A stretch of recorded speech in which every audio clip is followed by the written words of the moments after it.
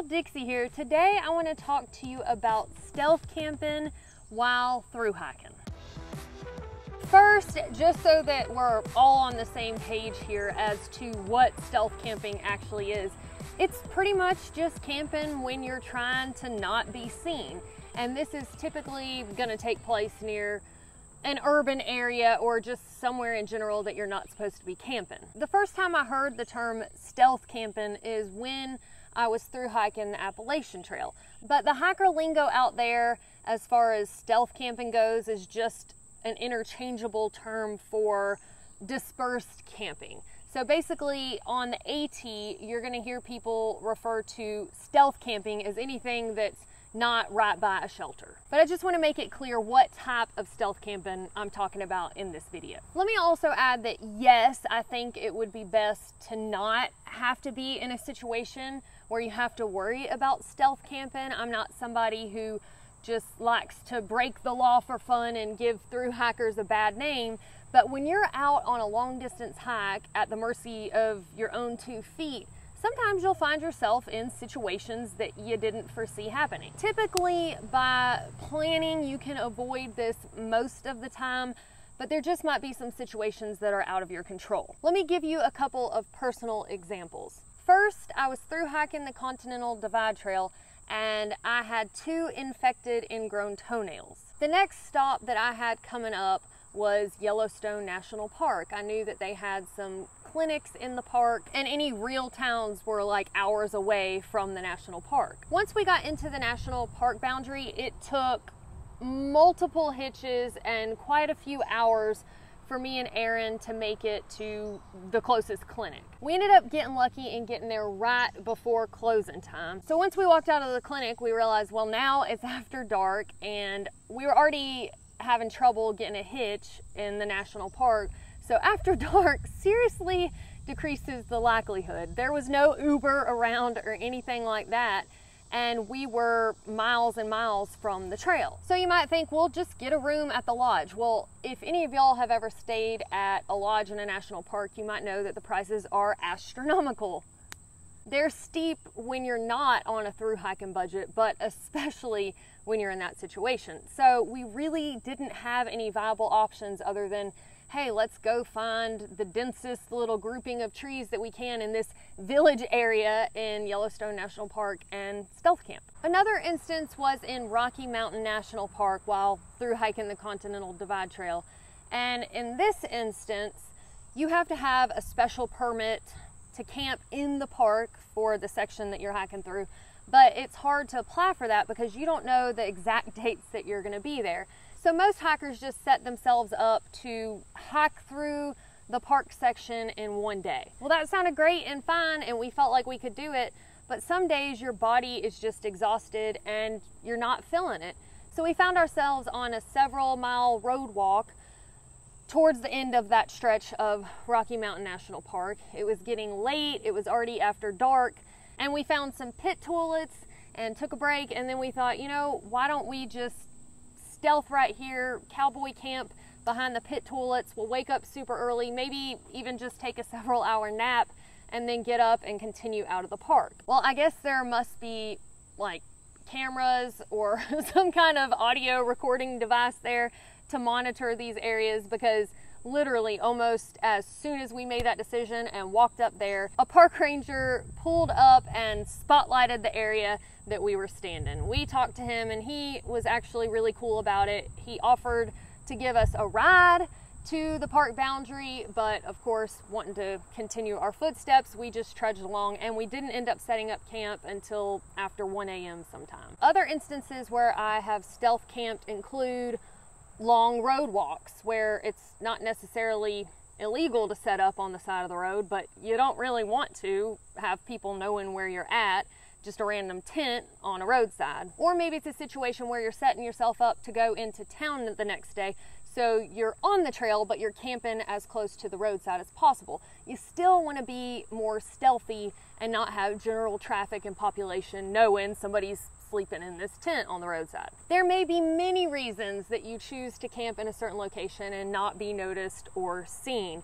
So to do that successfully, here are some tips to help you. The first tip I have for you is use apps for shared information. So you're probably not the first person to be in this particular predicament in through hiking history.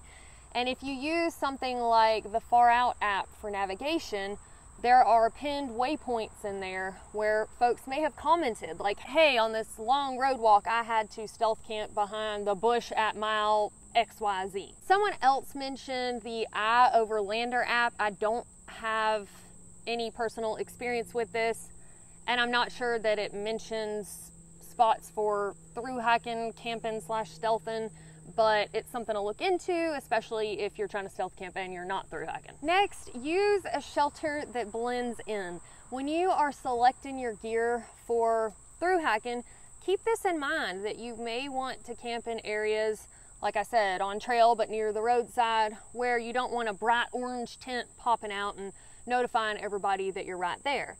So something that's more olive drab or some sort of earth tone is going to blend into the foliage and be less noticeable. There are pros and cons to every choice you make with gear selection though. So just keep in mind that with this, you're also not going to stand out as much to search and rescue if they're looking for you.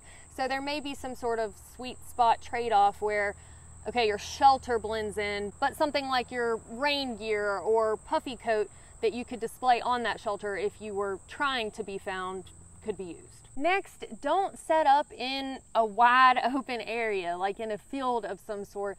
You want to use any sort of structures you can find or natural buffers like shrubbery to help camouflage you from open view. Also, set up low. If you're using bushes and shrubbery to cover you up and you've got some sort of shelter that you can kind of control the height, like if it sets up using trekking poles, it might behoove you to have a little less headspace and set it up a little bit lower so you are actually below that natural cover. Consider cowboy camping. If it doesn't seem like it's gonna rain, this is typically what I do if I'm stealth camping, because it just makes setup much easier. You don't have to make as much noise and quite a scene setting up your shelter, and you can pack up easily in the morning too for a quick exit. Also, throughout the night, this gives you the lowest profile. You're the closest to the ground if you're just cowboy camping, and that's actually what we did in Yellowstone National Park when we had to camp in that clump of trees. We just hunkered down and slept right on the ground, and it also works really well if you can find some downed trees so that you sleep right up next to one of those logs. Avoid having a fire. I feel like this one's pretty much a no-brainer. If you've seen any kind of Western or read Louis L'Amour books, then you'll know the fire always gets you found. If you must have a fire, then check out the Dakota fire hole method. That seems pretty cool. I haven't personally tried this, but the idea is the flames are not quite as high. Maybe right as you're starting the fire, the tips of the fire will come up above the hole, but also it's supposed to help the smoke dissipate, so you're not bringing attention in that way either. But obviously your best bet is to just not risk it. Next, avoid cooking. Again, having a flame in the pitch black dark is gonna be pretty noticeable to the eye, even at a distance. So you can either cook before you ever get to the spot that you're gonna stealth, or you can maybe just eat some snacks for dinner instead of busting out your stove and the flame. And then later the next day, you could always eat your meal in place of those snacks. But if you just really need to cook, or you think you're in a stealthy enough spot that it might not be so noticeable, then you could dig a hole in the ground, put your fuel canister and stove in there so that the flame is actually below the ground and not as visible, or use some sort of other blocker. And maybe also try to cook your least scented meal. Next, set up in the lowest amount of light possible without having to turn on a headlamp. So you want to wait, maybe not until complete pitch black dark, but to where it's dim enough light that you can see close up in front of you and what you're doing as far as setup goes. If you do have to use a light for some reason, then trying to make it as dim as possible is a good idea, because again, that bright light in the darkness is really going to pop out like a sore thumb. So this may mean putting your headlamp on the dimmest setting of red that you have, and then maybe even tying a bandana around it to dim the light even further. Again, with the Yellowstone story, we didn't use any headlamps at all because we decided to cowboy camp, and we were able, you know, to fill around and kind of figure out the things we needed to pull out to just be able to lie on the ground and go to sleep. So in addition to setting up late, you also want to leave early. If you can get up and at 'em as the light is slowly starting to appear in the sky, and you've again got just enough light that you can see what you're doing to pack everything up and get out of there, then that's going to be your best bet to not be detected. We didn't do a good job of this in Yellowstone, and the sun was definitely up by the time we were starting to pack up, and we could hear folks walking around that grouping of trees and near the lodge that we were stealthed by, and that was definitely an uncomfortable feeling. So I would have much rather had everything packed up right before the sun came up and already been headed out. And finally, leave no trace. This should be something that you practice regardless of where you're camping, right in front of everybody or stealthing. Just leave it as good as you found it, if not a little better, depending on how folks did before you. All right, y'all, well, that is all I have for you today on stealth camping. If any of y'all have stealth camped during a through hike or a long backpacking trip, please feel free to share any tips that I left out in the comments below. And if you found this video useful, don't forget to share it with a friend, and we will see y'all next time.